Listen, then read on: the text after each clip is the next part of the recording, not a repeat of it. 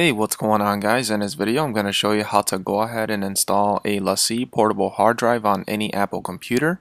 It is a simple process to do as long as you follow my directions as I tell you. The first thing I'm going to have you do is go ahead and connect your portable hard drive onto your Apple computer and then wait for the lights to come up on your portable hard drive like that right there. Next, go ahead and open up Disk Utilities from your applications, and then go ahead and see if the hard drive has been mounted on that program. It should come up as LaCie Share. Click on LaCie Share, and then when you do that, go ahead and click on Verify Disk. As soon as the message comes up for this needs to be repaired, go ahead and click on Stop Verify. Click on OK if you see that message there. Next, go ahead and click on Repair Disk and then let it do its thing.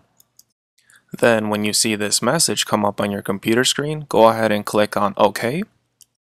Your LaCie portable hard drive should now appear in the Devices section of the Finder application on your Apple computer. That will be it for this video. If you found this helpful, go ahead and like and share this video. For more videos like this, feel free to subscribe. Other than that, I'll see you guys in the next one.